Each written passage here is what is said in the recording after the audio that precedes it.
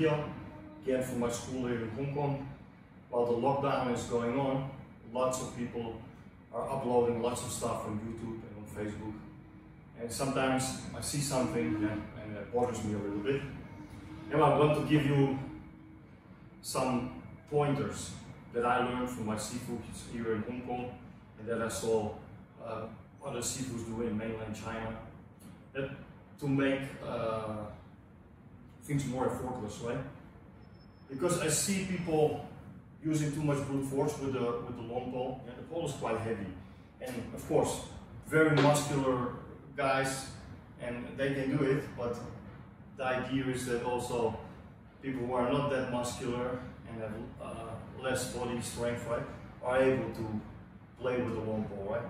So yeah, they're grabbing the pole like that and using upper body strength, you know. No matter they do this, they do, you see them working and using all these bicep, shoulder, chest.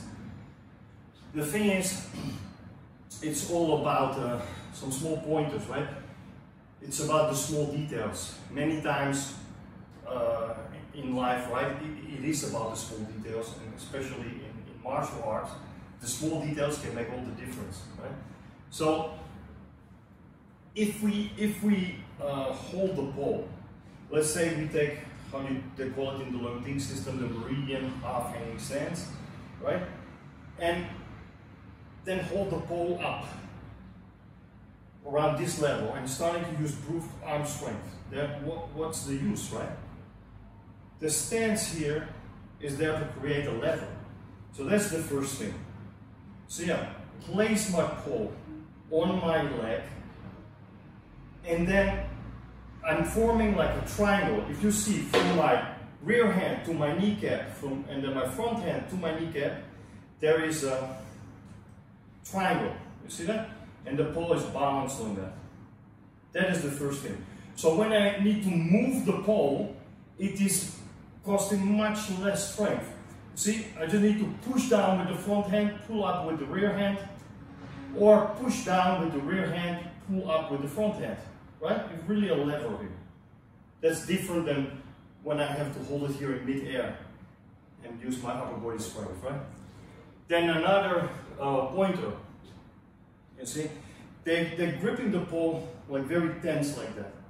Now if you do pole sparring or the cheese out of the pole, right? The cheek one, where you cling with the pole and use it to develop sensitivity. It can happen, right, that the other one's pole slides up and then hits your thumb.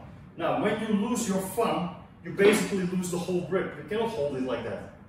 It's impossible. So, you have to put your thumb on top like that. So, when he slides, he hits maybe your finger. But even if you lose this finger, you can still manage the pole, because it's this part that has the most control. Yeah? Another thing that I heard from my students, right, is the thumb is there to add a little bit of sensitivity. So it's direction and sensitivity. You have a little bit more feeling with the thumb. Yeah, and an interesting anecdote from the past one. I don't know if it's true. I never verified it. But it's a nice story, right? The same, the old masters, they made a photo holding the pole like that you would know they would not have really the in-depth knowledge. So they would have the thumb like that. Yeah. It's just an interesting anecdote. Like I said, I don't know if it's true. I hope it's true because it's funny, it's nice.